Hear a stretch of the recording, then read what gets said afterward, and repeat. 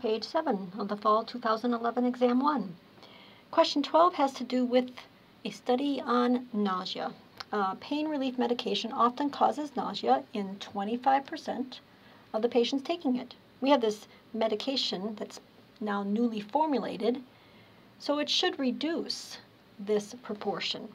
And the research team would like to test this theory about P, the proportion for the population of all patients that take the new formulation who actually are nauseated. So that's our parameter of interest, and we're going to have 50 patients who will be receiving this new formulation. Since they're going to be given actively as part of the study the actual treatment, then this study is definitely an experiment, not just an observational study. We'll record whether we observe them having nausea or not, but they were actively given a treatment. In terms of the hypotheses that the researchers would like to test, which is in terms of this P that's been identified here, H0 should be the status quo, that there's really no difference between this new formulation and the previous one, so the nausea rate in the population should still be about 25%. Whereas if it does the intended effect, which is to reduce that rate of nausea, then we should see a proportion or rate that's less than 25%. So we have a lower tail test to the left. And we're going to set our level of significance, otherwise known as alpha, at 5%. And we're asked to talk about whether this statement's true or not regarding the consequence of a type 1 error. Now, what is a type 1 error again? That's rejecting the null hypothesis when really the null hypothesis is really true. So concluding that the drug, this new formulation, really will reduce the rate, advertising that out to patients and selling it, when in fact, though, H0 is true, and so it doesn't reduce the rate. Is a type 1 error then a consequence that this new formulation really does not decrease, and it's falsely advertised and being sold to patients as doing so? That's exactly what a type 1 error corresponds to here, so this is a true statement. One of the conditions to do the sample size large enough and use a normal approximation is to check that sample size being large enough, and that was that n times p rule.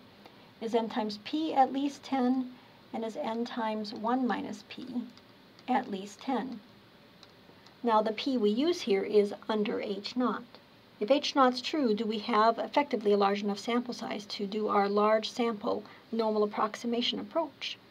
So we'll be using that null hypothesized value here and checking that 50 patients with a rate of 25%, is that indeed at least 10? Well, that's 12.5. So that's at least 10, and that's really the minimum we have to do, because if the smaller expected count is at least 10, then the larger one will be 2. But let's go ahead and show that for completeness. This would be with the 75% rate then, and that's the 37.5, oops, not point, but 37.5, and that's also at least 10. So we're good to go. We can take our 50 patients, and having observed 11 who actually reported nausea, and work out our test statistic value. With our large enough sample size, we're going to do a large sample z-test. The test statistic takes the proportion in the sample and compares it to H0. Compares the data to the null hypothesis in standard units, standardized under H0, so we use that hypothesized rate in that standard deviation. Now p hat comes from the data. Out of the 50 patients, 11 reported nausea, so it's 11 out of 50, which happens to be 0.22, and we're going to compare that to the 0.25 in our null hypothesis. Using the 0.25 to work out the standard deviation on the bottom, under H0 being true with a sample size of 50. On top we get a negative 0.2 or negative 0.03, 22 minus the 25%, and on the bottom we get a standard deviation of about 0.06. Carrying that out a bit here in these intermediate calculations for a negative test statistic of just 0.49. A z-statistic of negative 0.49. not even 1 standard deviation below that 25%. So let's keep that test statistic in mind as we move down here to our next part of our question. Using our test statistic of negative 0.49, let's continue to find our p-value so we can make our decision and write out a conclusion. We're asked to provide a complete sketch of the p-value, labeling the curve, the axes, and reporting that actual value. It's a large sample z-test. Our p-value should show us a probability of getting our test statistic, z,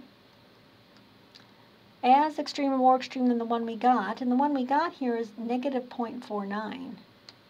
As extreme or more extreme should match with that alternative direction, which was to the left.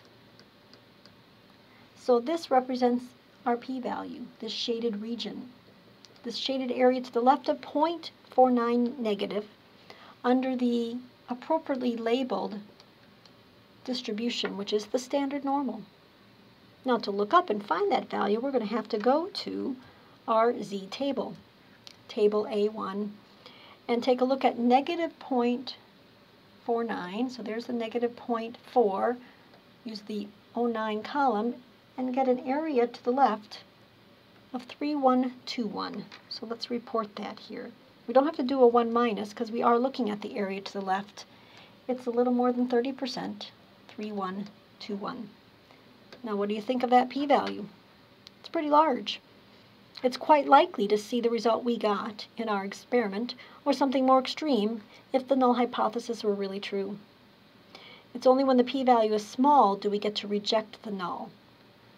Less than or equal to our level of significance, which is 5%, and it's not, it's big. So we fail to reject. We'll be looking at your p-value to see if your decision is consistent with it.